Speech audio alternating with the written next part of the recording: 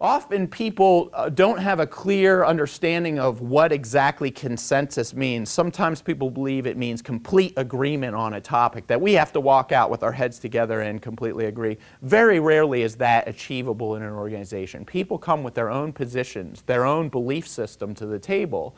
And so what we talk about when we define consensus is that it's a choice that I can live with and support when I leave today, but it's not necessarily the choice that's most preferred by those making the decision. The three-part test that each individual is asked to test themselves with is, can I live effectively with the decision made here today? What does that mean? It means, can I not go home tonight and stay up all night and be worried about the choice made that I said I agreed to in the meeting room? That's not good enough. If you're that concerned about it, we want you to stress your concern here. Get it out on the table so that we can discuss it.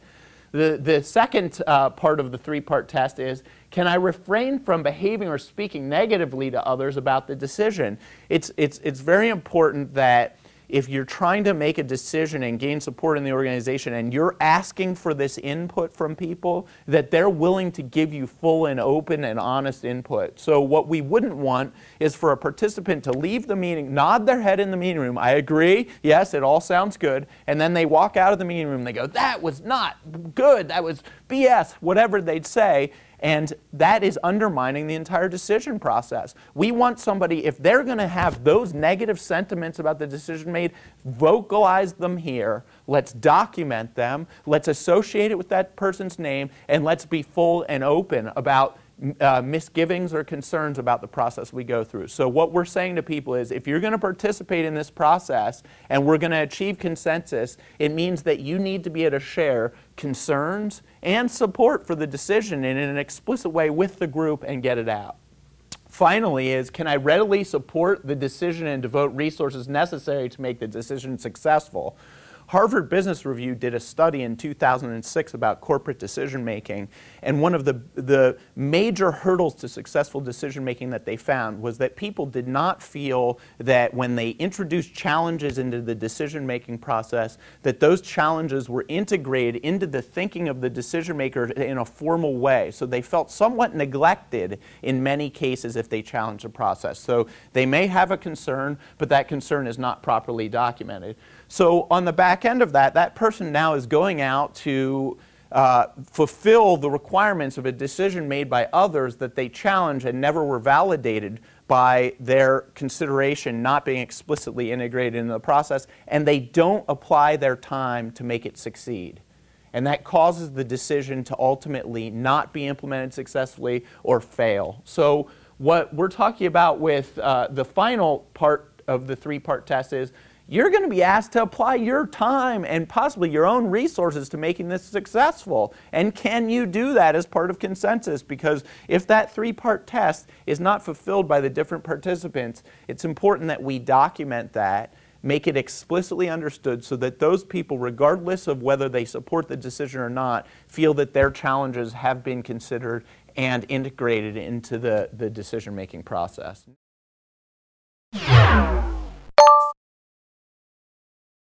When you have issues, often people will bring up one of two types of issues that can completely derail a meeting.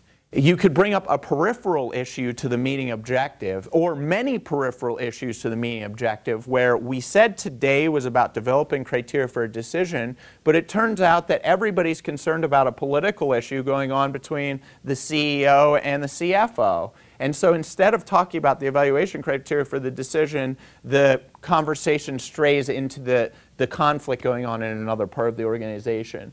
And so a way to ensure that the group doesn't get too distracted by peripheral issues is to identify that you will have a parking lot available during the decision-making process and that you will document the issues that come up, and we will ask who is going to address those issues as we move it forward. So if there's an underlying conflict that's prohibiting the organization from succeeding in other ways, let's get that conflict down, document it, address how we're going to deal with that, maybe even assign some participants to help with that process and keep it in a parking lot. It's important that you revisit the parking lot at the end of the process. It's not good enough to throw it into a catch sheet that doesn't make those people feel like that whatever issues they brought up have been validated. It's important that you come back to that and ensure that there's responsibility for addressing whatever those issues are. Often in an excited group, you may have a lot of people giving a lot of ideas too quickly for anybody to individually process. If a group gets a lot of energy going, whether it's conflict energy or just excitement over new ideas, you've got to make sure that you capture and bound the conversation so that these ideas are not lost. One way to do that is by tracking and prioritizing conversations. So as a facilitator, you want to always be diagnosing how the group is doing in their collaborative process. If you notice that people are starting to share ideas into the group and those ideas are not being acknowledged, and so Sally has an idea. Hey, here's a good idea. And instead of anybody addressing that idea, Mike moves on, I've got another idea. And Bob moves on, he's got another idea. By the time the third idea has come up, Sally's feeling like, what happened to my idea? No one even listened to it. I wasn't acknowledged. And she's no longer paying attention. And the next participant isn't paying attention because they've been invalidated. And nobody in the group can keep up because they've just heard 3 ideas that none can be addressed that quickly. As a facilitator, it's important if that level of excitement gets going in the meeting room, you don't want to dampen it, but you want to track and prioritize the conversation. You want to say, let's hold on for 1 second, folks. What I heard, I think I heard, Sally said this, Bob said this, Mike said this. Is that correct, Sally, Bob, and Mike?